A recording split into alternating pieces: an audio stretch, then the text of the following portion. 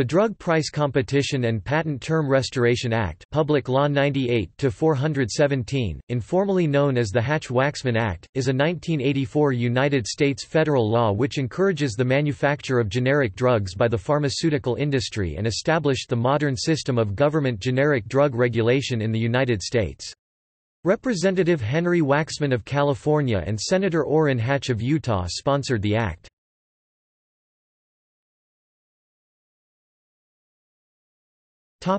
Background.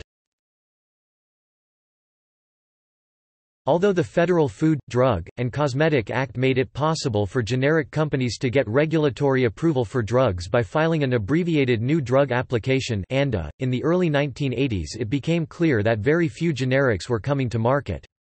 Congress studied the issue and realized that under patent and regulatory law, it was easy for innovator companies to make it difficult for generic companies to successfully file ANDAs and that the regulatory pathway to get ANDAs approved was irregular and uncertain. In response, the Hatch-Waxman Act was negotiated and enacted.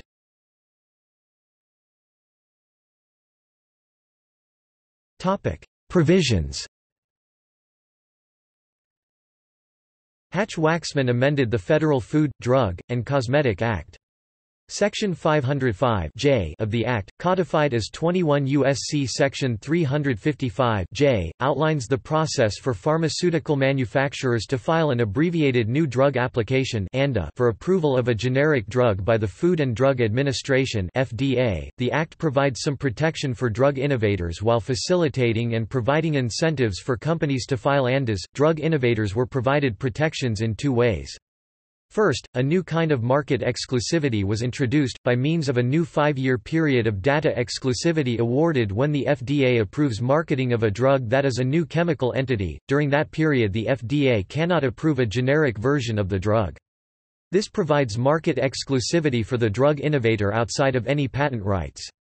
Second, the Act allowed the life of patents covering a drug to be extended by a portion of the time the drug is under regulatory review by the FDA, ensuring innovator companies that regulatory review will not unduly consume patent life.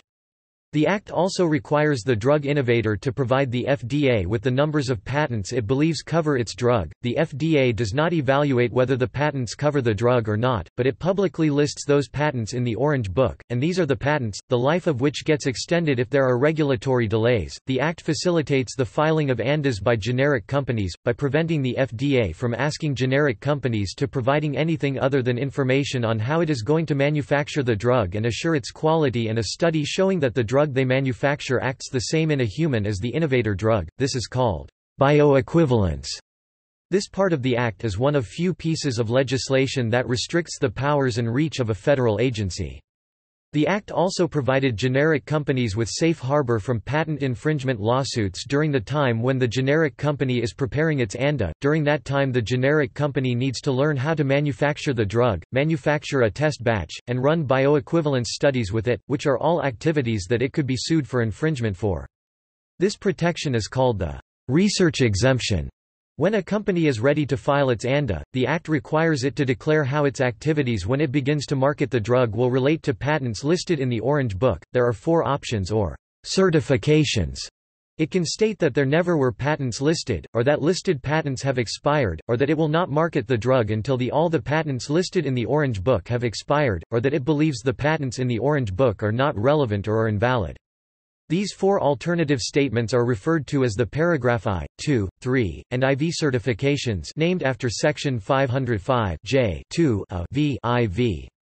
The Act incentivized companies to file paragraph IV certifications by rewarding the first company to file an ANDA with such a certification with 180 days of administrative exclusivity if their ANDA is approved. During that period the FDA cannot approve another generic. Because the Act also made it clear that the act of filing an ANDA with a paragraph IV certification was an act of patent infringement, the law actually promotes litigation between private parties. The innovator is prompted to commence patent enforcement litigation against the generic infringer, and the generic company is incentivized to file a countersuit to have the patents listed in the Orange Book be declared invalid.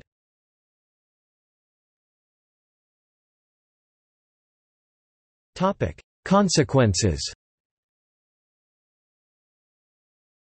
Passage of the law prompted a gold rush into the generic industry and a crush of applications, which the FDA was not prepared to handle.